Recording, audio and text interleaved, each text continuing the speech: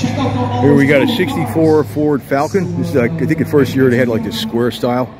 And it's got something in it that's very different. It's a 427 Colbra engine. The 427 Colbra is one badass motor, man. We stuffed it in this thing. God, I don't know how they did it. That was the segue for us doing a little bit of Joe Cock. And this thing wouldn't have air conditioning because I don't know where you would put it, man. Serpentine belt system. Radiator is all tucked away with the, I don't know how this thing, electric fan, MSD ignition. There's your steel knee junction box right there. Willwood brakes.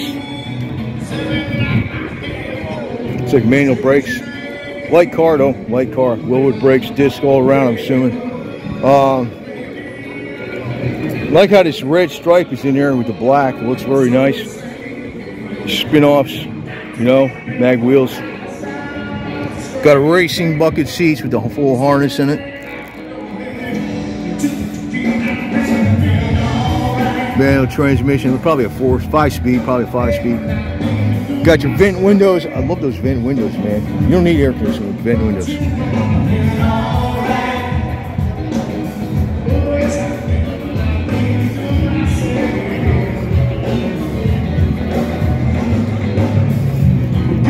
And he's got the blacked out bumpers.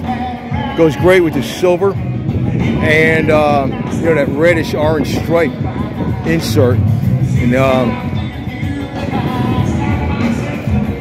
blacked out chrome on the side. Goes well. Those three colors, like the orange red with the black and the silver. Nice stance on it. Exhaust comes out right in front of the wheel.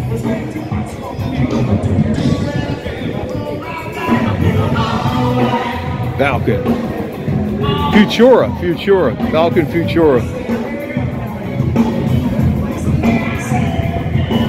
Basically, this was the, you know, when they had the 64 Mustang, this was the 64 Mustang with a different body style on it. Basically, it's all, it was a Falcon with a different body style on it initially. So, it's a fast car, man, for a big 427 in this thing. I can't imagine how fast this car would be because of, a friend of mine put a 351 Windsor in a 66 Mustang, and that car was so light, that 351 Windsor that car was fast with that engine in it. This has got a 427 Colbra jet, which is in a light years different, with more power. I just can't imagine how fast this car would be.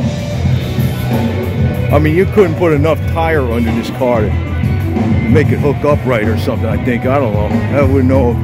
I mean, well, there's a whole science behind that with the geometry and all that, you know. And oh, I should mention this. You know, when they tell you these statistics about what the car did way back in the day with so much horsepower, they were talking the bias ply skinny tires that came from on the car from the factory. If they would have just put modern slicks on it or racing tires, they would have dropped at least a second off of the quarter-mile times that you're seeing. Plus, those cars were never left stock in the first place. That's why they were muscle cars. All that stuff you see on YouTube about them telling you, yo, this car did, I don't know.